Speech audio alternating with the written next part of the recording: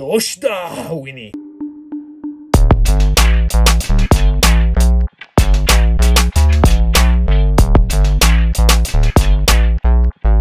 What is up, JOHKU? It is me, Johku DMD, and I'm here today with a blue-yellow Pirates deck profile. Oh my god, the Kaizoku, KAIZJOHKU, blue-yellow pirate deck profile here today. If this is your first time here and you want to see shrippins every week, deck profiles from time to time, make sure to smush that subscription button. And if you're a returning member of the JOHKU, let's check out this pirate deck profile because this is right on brand for us. It's blue and yellow, my favorite colors. Here it is. This is the deck.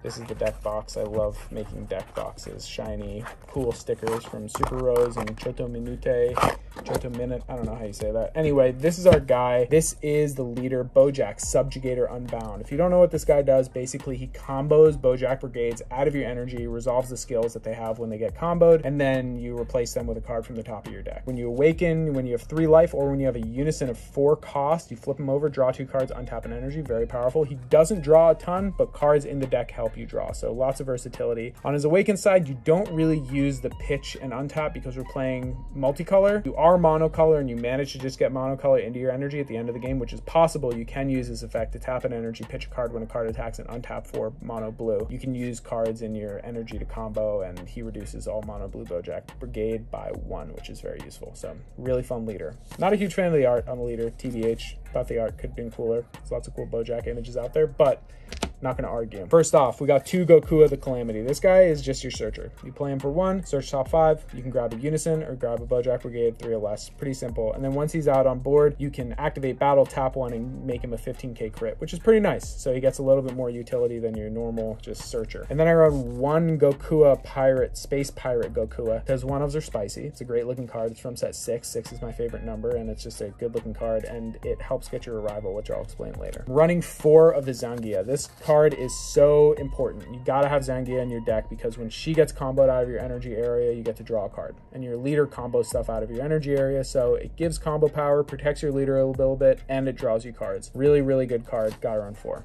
2 of Goku the Evildoer. This guy's good. He can bottom deck a 1-drop when he comes into play, so kind of useful to get rid of little weenies. And you know, he comes out and he's like, Doshita, weenie. And he comes out and bottom decks a little weenie, and you know, then you have a 20k body on board, which is nice. So, you know, good for 1 energy. When you combo him out of your energy, you can pay 1 and play him at the end of the battle, which is pretty cool. And then we got Beto the Evildoer. I just like the art on this card. He has like laser fingers. He's about to drop some crazy techno beat, but this guy's critical, comes out for 1 energy. If you play him defensively, he also untaps an energy, and you could bottom deck something as an activate main for 1 energy, 3 or less. So lots of utility on 1 card. Play 1 of though because it's spicy. And then Boujack the Evildoer. This card is so good. Gotta run 4. Its card's insane. Comes out of your energy area. After a battle, you can pay 2, play it, and bottom deck whatever. So battle cards just go to the bottom of the deck. It's not safe to invest in any battle card swing against this deck because of this card. Even if it's not in your energy, there's ways to get it into your energy late game, and I'll go into those. But really, really useful card. It's also a 20k dual attack, which is 2 of these Boujack on a rampage. This guy's good. I don't really play him that much, but he's a 10k combo out of your energy area, which is nice and valuable. Double strike dual attack. When he comes into play, you tap 4. Play him in rest mode. When a battle card attacks, you get to untap an energy. So just lots of utility, and he's very playable in the deck. Unison run is 3 Majin Buu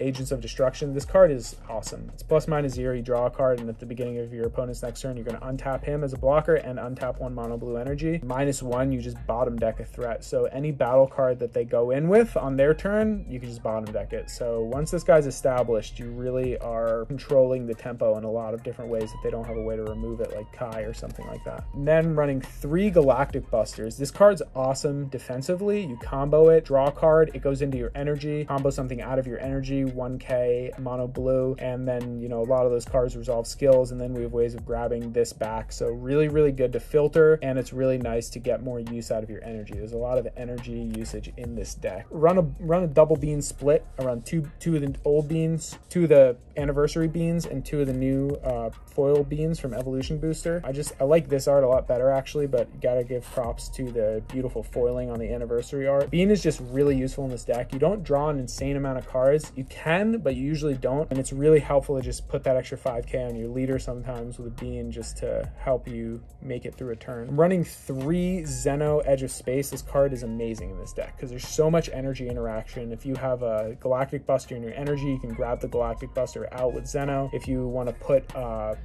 Boujack Evildoer into your energy, you can do that with Zeno. There's so many things you can do with Zeno that he's so necessary in this deck to play because there's a lot that you do defensively in combo steps. So this super combo is super value in this deck. Run 2 D Magics. I know it's kind of crazy. I think 3 or 4 is the number, but I think this negate is good and you get energy back. But in this deck, you really don't negate a ton. There's a lot that happens in battle steps, so you don't find yourself using it that much. So I feel like 2 is safe. I run 1 Chilled Army Reinforcement because I love making tokens. I keep this token in my deck, and when I use this card, this turns into my token. And then if I can go for game next turn, I really always try and swing with her and try and win the game with a 10K token. Feels really good. So I love this card. It also gets around a lot of stuff like Cell.